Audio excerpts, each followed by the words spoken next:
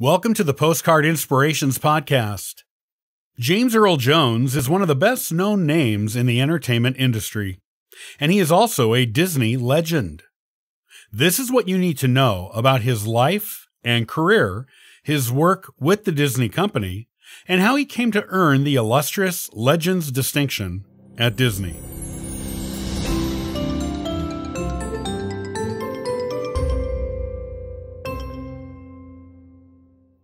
No voice in modern entertainment is more recognizable than that of actor James Earl Jones.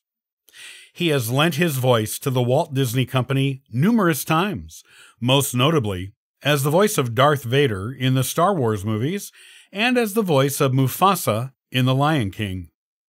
In fact, James Earl Jones has about 200 film and television credits to his name, making him a very prolific actor for the Disney Company and other production companies. He has even more credits on Broadway. Yet, he almost remained an unknown, thanks to an early childhood stutter. A teacher of his in high school helped him overcome it by having him recite poetry in front of the class. As this technique worked, James found that he loved performing and chose that as his career. Before he became an actor, however, he first went to the University of Michigan and then spent some time in the Army. Once he was out of the Army, James jumped right into Broadway with a tiny role in Sunrise at Campobello in 1958. In 1960, he was cast as a soldier in Henry V, which was his first of what was to become many roles in New York's Shakespeare in the Park. He later played Othello, King Lear, and Macbeth with this theater company. He made his film debut in 1964 in Stanley Kubrick's comedy Dr. Strangelove. He joined the cast of popular daytime soap opera Guiding Light in 1966 as Dr. Jim Frazier. The role was a brief one, but he soon became the first African-American man to have a long-term role on a daytime soap opera when he joined As the World Turns shortly after his Guiding Light gig as Dr. Jerry Turner. He began a successful and prolific film career in addition to his television one, starring in such film and TV projects as Claudine, Roots: The Next Generations, Field of Dreams, The Hunt for Red October, Patriot Games, Clear and Present Danger, and Cry, the Beloved Country. He won 2 Emmy Awards in 1991 for a TV movie called Heatwave and for a TV series called Gabriel's Fire. He voiced Darth Vader in the first Star Wars movie in 1977 and continued to be the voice of this iconic character in every subsequent Star Wars movie in which the character appeared, including the Star Wars movies made after the Disney Company purchased the franchise from creator George Lucas.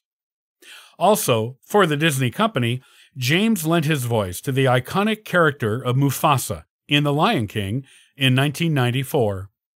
Of this role, James said, "Doing a voice for animation is acting in its purest form. It's a bit like the ancient Greek form where the actors would wear masks.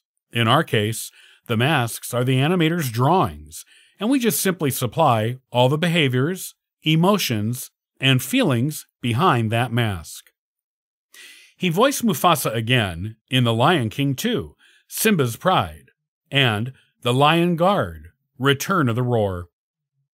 These were not the only Disney projects on which James has worked. He also appeared in Disney projects such as Three Fugitives, Recess on the ABC network, True Identity, Jefferson in Paris, Fantasia 2000, and as the narrator for Earth, a Disney nature film.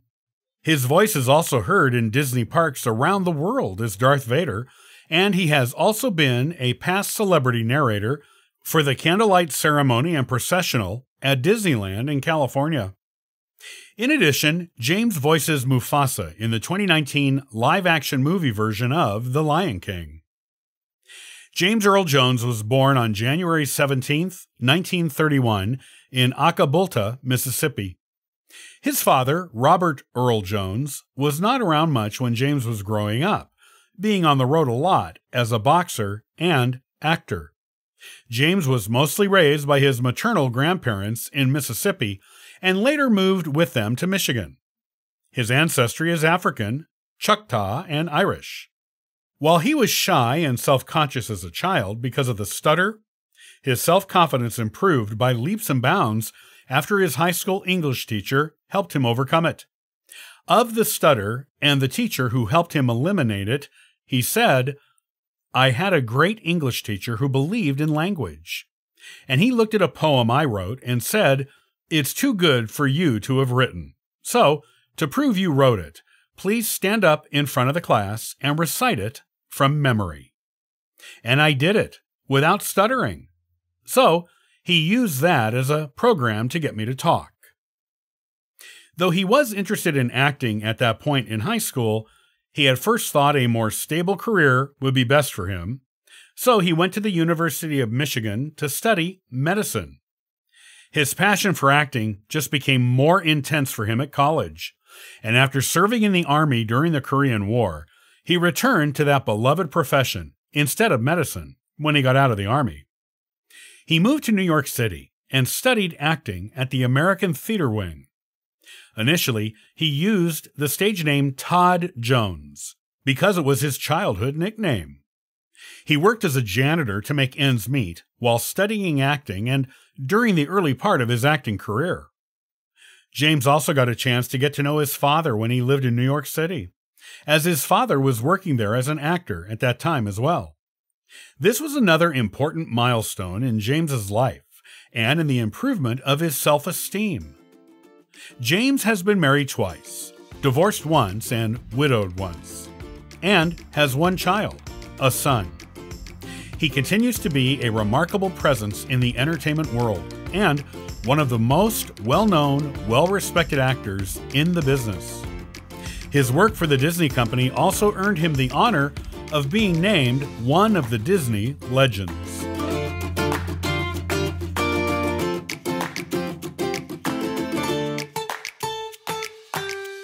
I love collecting postcards as a way to inspire my adventures and to share memories with family and friends. Follow along at postcardinspirations.com. Now, go out there and have a wonderfully inspirational day.